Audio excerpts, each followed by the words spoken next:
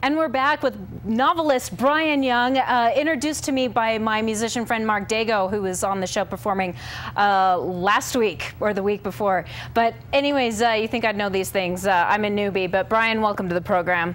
So yeah, and he gave us these novels, which came out at the same time this June. We've got Man Against the Future, which I have, and Terry Burden's got a hold of Lost at the Con, and I'm really digging this book right here, Man Against the Future, and just fun, quirky. I have a confession to make. I've only made the first 2 chapters, but a really easy read. And you are like cranking out novels like nobody's business. I am, on top of, you know, my real job. Mm-hmm. But I've got another book coming out next month, and then which is a collection of essays and short stories, and then the month after that I've got another novel, and then I've got another novel early next year, and then 3 more short story collections. So I've been writing a lot over the last 5 or 10 years or so, but this is really, I just started publishing really full force in June. Cool. This one, Man Against the Future, is set in 2084. Well, it is set in the future, science fiction. There's a whole bunch of stories in there. So there's the first story is set in the far future. Mm-hmm. The second story is like a zombie thing. There's one of my favorite stories in there is about a world where you can have an abortion for your kid until they're 18. Okay. You know, if you don't like the way they're turning out, you can just get them taken care of.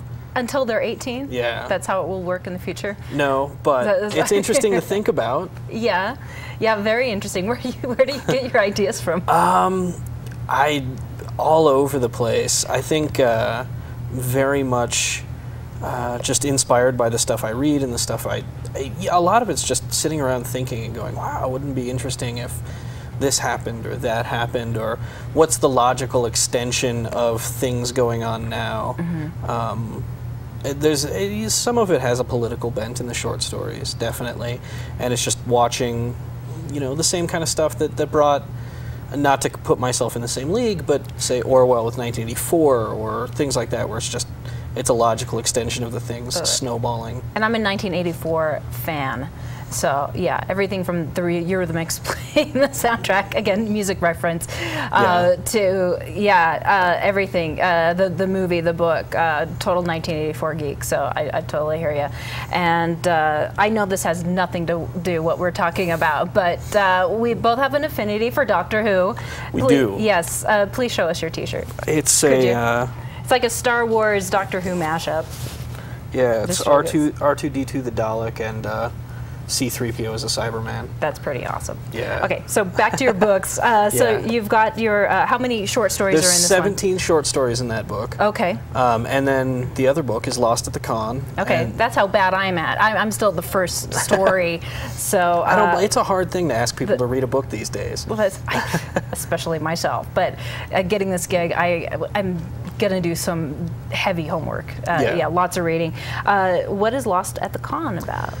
You know, the Huffington Post reviewed it, and I think they had the best summation of it, and they called it Fear and Loathing at a Comic Convention. And that is fantastic, and a really good compliment. So, their review was very positive, and it's about a drunken political journalist who is sort of at the end of his rope and hates his life, and gets sent to cover a geek convention, and just has absolute culture shock trying to fit in, not only fit in, but also report on the goings-on there. And he's in for a big surprise. There's a lot of really fascinating, hilarious, and disturbing things that go on in the world of conventions. Well, I can't wait to get to it. That's awesome. And as you said, that you've got some other irons in the fire right now. Yeah. And when are those due to come out? Next month I've got a book called God Bless You, Mr. Vonnegut coming out.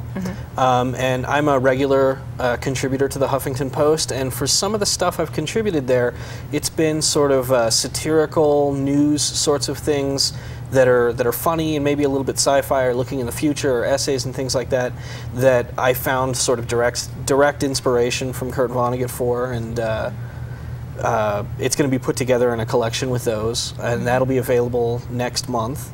And then before the end of the year, I've got another book coming out that's set in Utah, actually, in Utah County, about a couple of restless, agnostic, liberal-leaning youths trying to navigate their way through the area and leaving and going on a road trip to Vegas. And then I've got another book, a science fiction book, coming out early next year in the spring called Operation Montauk. That's fantastic. When did you get published?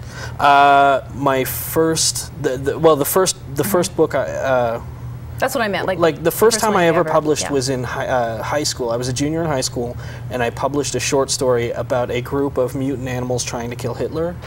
Awesome. It was terrible, but it was my first taste of publication, and it got published in a really small literary magazine back east. And well, congratulations, in high school. Yeah. That's cool. Did you grow up in Salt Lake? I grew up in Utah County, okay. which is not awesome. I don't know. It was an interesting experience, but I got up to Salt Lake as quickly as I could. No, Utah County's all right. So okay. yeah. No. Yeah. It could be much, much worse. Really. It has been. It has been in years past. I'm digging the Utah County, and the cool thing about that is so much musical talent comes out of it. There really is. Neon Trees came out of there. The Used came out of there. So I'm not a big Utah County basher. Really. When I was growing up, we had some of the best shows coming through there. Like on my 18th birthday, I got to see My Man Friday and Hepcat like together, and it was like the coolest thing in Provo. That is sweet. So see, there shouldn't be much Provo bashing. But it's not. It's just. They're a little They do things a little differently. I know they do. But maybe they shouldn't get the bad rap that they really do. So where can people buy your books? Well, they can get them on Amazon, on Barnes & Noble. They can order them through any major bookstore like that.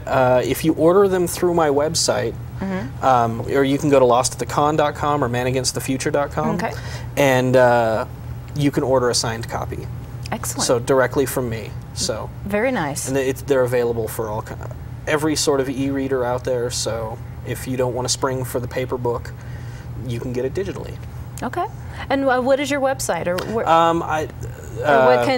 Where do you want people to check out your stuff? You can find it all at bryanyoungfiction.com. Okay. Because people, they have their website, Facebook. Yeah. I'm on Facebook. I'm on Twitter. I'm everywhere. Yeah. Cool. So. All right. That's Bryan Young. And anything else you want to talk about? Shout out. Say hi to your mom.